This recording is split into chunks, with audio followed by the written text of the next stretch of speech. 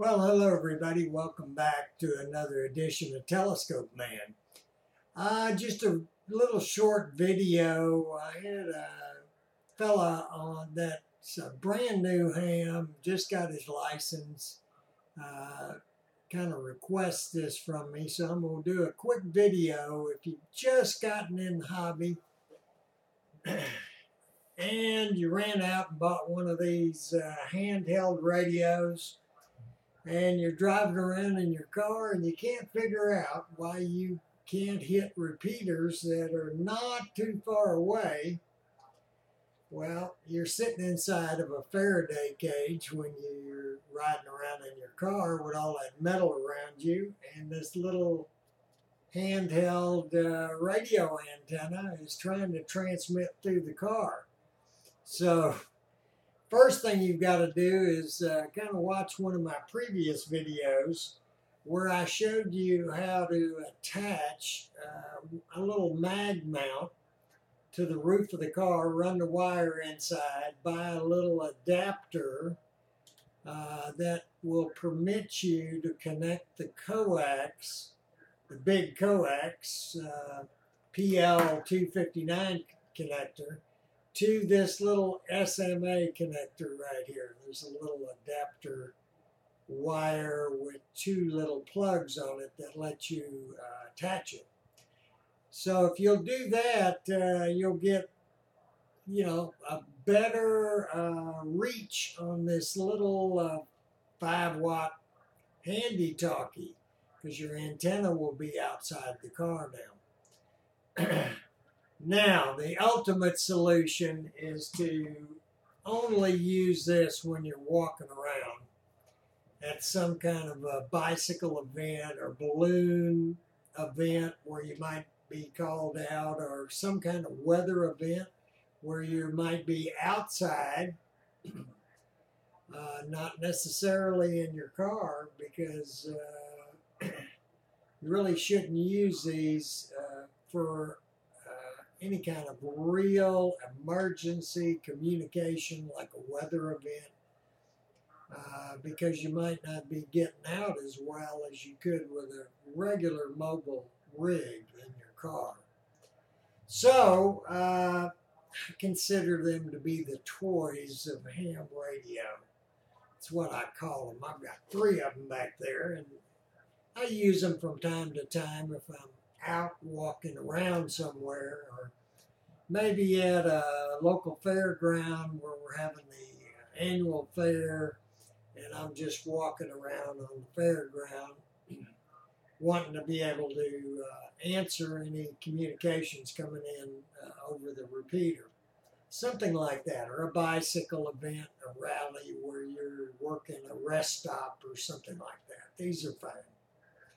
But for real amateur radio use, you should step out there and buy yourself a regular mobile radio. So let's switch over to the computer, and I'll give the newer hams my recommendation for some radios. One that I'd like to recommend to you is this Kenwood 281A. Now this is strictly a 2-meter radio, but as most of you have probably found out already, most of the repeaters anywhere around are 2 meters. There's going to be some 70-centimeter repeaters around, but there will not be as many of those as there are 2-meter. So if you're money handicapped, then I'd say step out there and get yourself this Kenwood 281A. You can pick it up from DX Engineering right now for $134, and it puts out 65 watts. Now, if you want to just save up your dimes and nickels and just get a dual bander, then I'm still recommending the Yaesu 7900 as a good dual band 2-meter, 70-centimeter mobile rig. Been around a while. As you can see, they're double the price of that Kenwood at about $275. But this will give you the ability to hit all the analog repeaters that may or may not be in your area. Now, you're not going to be able to hit any 220 meg repeaters, but they're far and few between. Or 6-meter repeaters, you know, there might even be some 10-meter repeaters around. But they are far and few between now. 99% of everything's going to be 2 meters, 70 centimeter in the analog repeaters. Again, we're not talking digital repeaters like DMR repeaters or fusion repeaters. That's a whole nother ball game. We're simply talking the analog repeaters that may be in your area.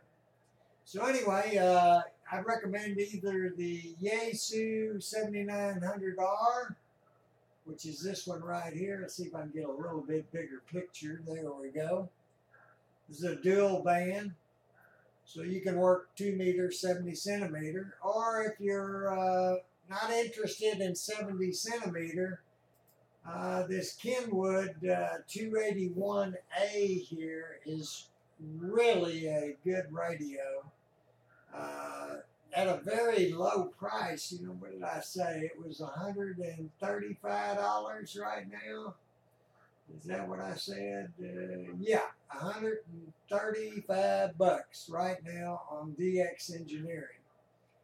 Now, when you get these, you're going to have an antenna.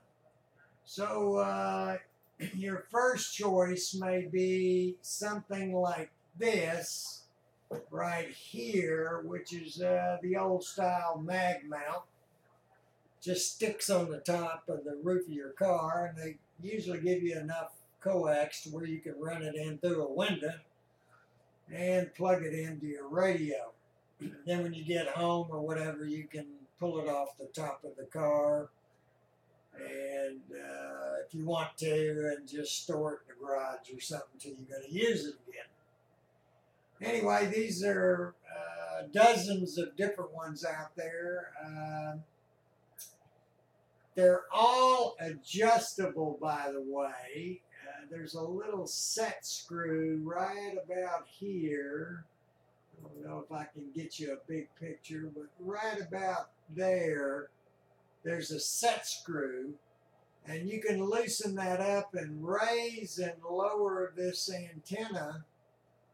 If you have a meter, antenna tuner analyzer that you connect up to this PL259 here, you can adjust this to get a really low SWR on 2 meter and 70 centimeter. And I would check all of these before you use them, just to make sure there's something not higher than 1.5 to 1 SWR. Anything under that would be just fine. So anyway, you can go out there and get you a mag mount. They're not very expensive, $20, $30. And I've found you one here on Amazon. But virtually all of the ham radio retailers, wholesalers, have mag mounts that are for sale. You know, here's another one. $17, you know. I can't really say which one might be better than the other one. I would spend around $20-something, and you'll probably wind up with one that'll work just fine. Now, to get a little more serious, you can go to Diamond Antennas or Comet Antennas, and both of those companies sell very nice mountable dual band antennas for your car or your truck. In my case, I'm going to show you the one I'm using. on my car. I mounted it in this fashion, just like you see it on this car here, right here. I mounted it in about the same spot as some of the old-time FM radio antennas would be mounted on the car. And I'll venture to say on the trunk lid on the left-hand side in my case, so it's mounted over here. And I mounted it far enough back on the trunk where if I open the trunk, the antenna will not impact the car. So I can throw the trunk lid open and not worry about the antenna hitting the car or the car roof or anything. And I did buy this mount right here. It's a K600 series. And as you can see, it mounts on the lip of the trunk very easily. And the wire goes in through the trunk and comes in behind the back seats and is run up to the radio along the door sill where you can't see it or trip over it when you get in the car. I really liked it because you can see this little side of the mount is kind of rounded. So when I take the antenna off to go through a car wash, there's nothing there for it to get hooked in the car wash machinery. It's got a real smooth edge to it. It looks really good on the car. It's not very noticeable. Actually looks like something that came from the factory. So this is the one I'm using. But there are myriad kinds of mounts that Diamond and Comet have on their website.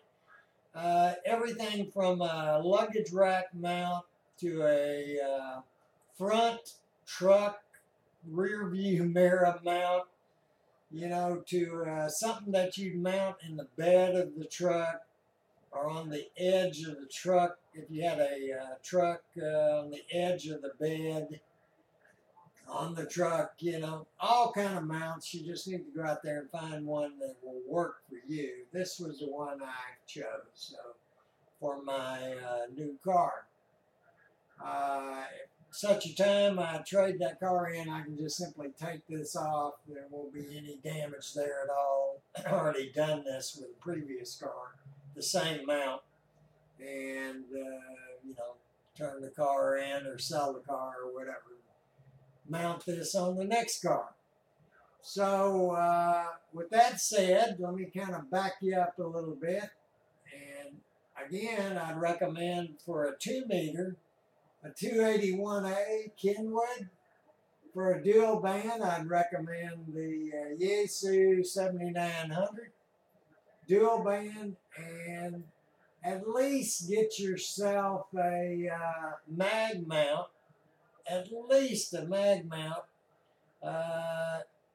to use for both. Let me get you off of this for a second, back on my smiling face real quick.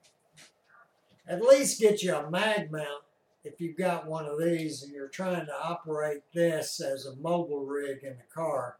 Get that antenna outside using a mag mount. But I encourage you that as soon as possible, step out there and buy a regular mobile radio and put it in the car or the truck and get you a regular mobile antenna and mount it onto the car some kind of way, and you'll be in much better shape. You'll be able to reach virtually most every one of the repeaters in your area. So with that said, I wish you clear skies. 73, remember to keep looking up to see the greatest show on earth right over your head every single night. Everybody be good. See y'all later.